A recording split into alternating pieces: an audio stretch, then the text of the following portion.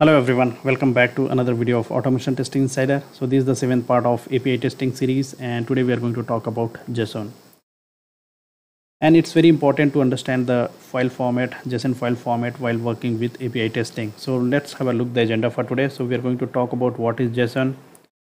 I'll show you different examples of JSON file format, and we'll discuss why we use JSON file format or why it is required. And at last, we'll discuss about the differences between JSON and XML file format. So let's get started. What is JSON? So it's a file format which is used for the communication purpose between client and server. So whenever we work with client and server based application, we need to exchange the data, right? We need to there is a communication between client and server, and how they are exchanging the data. So using JSON file format, they are exchanging the data. Now the question arises here is why we cannot use other file format like Excel, doc or PDF, correct? So we need to send the data in encrypted format from client, and it should be decrypted at server end, and also it should be lightweight and easy readable format, right? So JSON is having all those characteristics. That's why we're using JSON file format. Now there are some other file formats as well, like XML. Sometimes we use XML and sometimes we use HTML file format, but this is most popular, JSON file format, correct? So now let's talk about different other features of JSON. So what is JSON basically? So JSON stands for JavaScript Object Notation. JavaScript Object Notation. This is the full form of JSON. It is derived from JavaScript, so that's why the name says itself, right? JSON. So JavaScript Object Notation. JSON originated from JavaScript language. Standard file format used to interchange data. So it is used to interchange the data between client and server. JSON is lightweight, text-based, language-independent data interchange format. Language-independent means we can use JSON file format with any other programming languages like Java, C#, Ruby, Perl, or any other programming languages we can use. However, it is derived from JavaScript, but we can use this JSON file format with any other programming languages. So, and another thing is the extension of this file format is .json. It is language independent data format as we have discussed. It supports almost every kind of language, framework and library. Data is in key value pairs, which I'll show you while talking about different examples. JSON is easy to read and write, and data types string, number, boolean, null, object and arrays. So these are the different data types. So values, these are the data types of values. We use string, number, boolean, null as value, and object. So these are the different examples of how we keep the data inside JSON file or how we write the data inside JSON file. So if we talk about the first example, so whatever we write inside curly braces, those are all objects in JSON. Those are all objects. So if we talk about the first example here, and what we can say, JSON objects holds key value pair. So what is key over here? Name is a key. This is a key and mark is a value. So name is a key which is of string type, right? So just remember always the key should be of string type always. This is an object, so that should be always a string type, and that should be written within the double quotation, and it should be separated with colon, and then what is the data we have? Value we have, mark. That is nothing but the value which is of string type. So value could be anything of any type. In this case we have name, because name should be always a string. So here we have written in double quotation like mark. So value could be of any type, like string, number, boolean. It could be null as well, or objects or arrays as well, as we have discussed earlier, different data types, right? So data type is for values only. If we talk about the second example, here we have age as a key. This is a key and it holds 23. So this is a data type of number, right? A number data type. So 23 is nothing but a number data type. If we talk about the third example here, so days is a key here. This is a key and it holds an array. So array should always be written within the square bracket. Just remember that.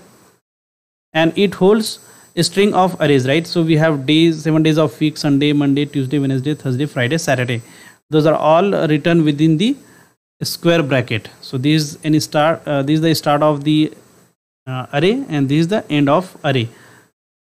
That is written within the square bracket, right? So this particular JSON holds the value of an array, a string of arrays, right?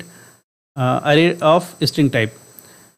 Now if we talk about the third example or fourth example, so here employee is a key and it holds an object because it is written within the curly braces. So this is an object. This is an object, and inside that we have different keys, like name is Jackson and salary 56,000 and married is of Boolean type. Right, this value is Boolean type, true or false.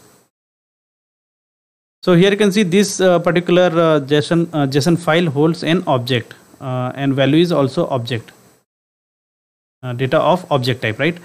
So these are the different examples of how we write the data inside JSON file. Let me show you another example. So this is another example. So here we have employees as key and you can see we have an array over here. So what type of array we have? So here you can see different employees are there. There are 3 employees. Those are objects, right? So this is an object, object 1. This is object 2, and this is object 3. So this is an array of objects. What is this? This is an array of objects. So this employee holds an array of objects. So this is object 1. Peter, ID is 23 and status is true. Here we have David, 24 and false. And just remember, there should be a whatever when we write the object, so it should be separated with a comma. Here you can see we have separated with comma. Here we have separated with comma, and at last it should not be required for the last object. So these are the different examples of how we write the data inside JSON file. Now let me talk about different, I'll show you different, like how we find particular data inside JSON file. So I'll give you different websites. So let me show you. So this is JSON path finder. So how we are finding the path of particular data, right? So how we get the data inside JSON file. So this is very good website, JSONpathfinder.com. So if you just expand this, so here you can see array starts with 0, right? So that's why here we have written it is written like 0, 1 and 2. This is first position, 0th position, this is the first position, and this is the second position. So suppose we want this what is data of array with the 0 position, right? So we have name as Peter.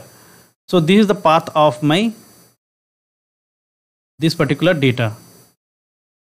So this X is the root node, dot employees is the key, and this is an array, so of 0th position, dot name. So we want name, right? So we'll write dot name.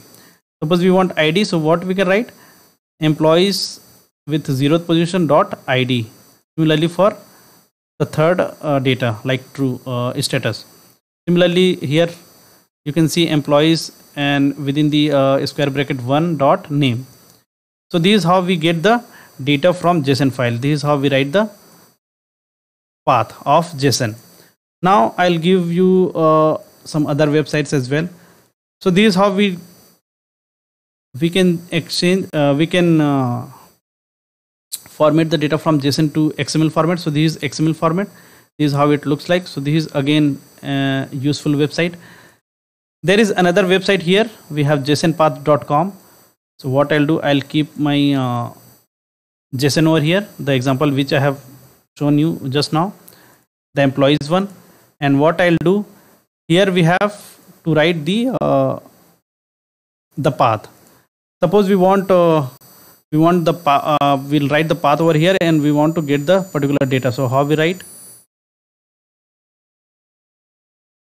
Employees, right? Employees. And which position you want? The first position dot name. So it gives me David. Here you can see the first position what we have, David. This is 0th position, this is the first position, and this is the second position. So if you write like second, so it gives me the second data. On second position we have name as John. Suppose I want ID of the second data, so here we have 25. So this is the ID which we are getting. So these are the useful websites. So I'll provide the link in the description box of this video. You can find out the links in the description box. Now let me talk about why JSON is required, right? So let me start.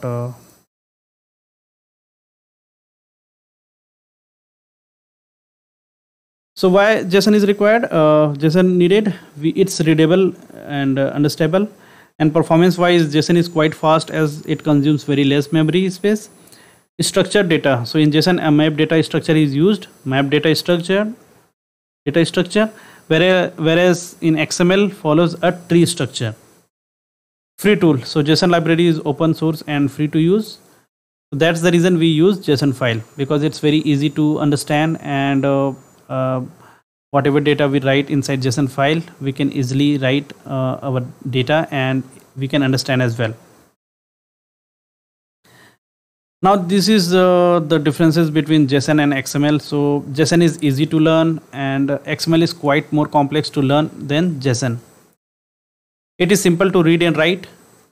It is more complex to read and write than JSON. It is data oriented, and this is document oriented. It supports the array. As we have seen, it doesn't support the array.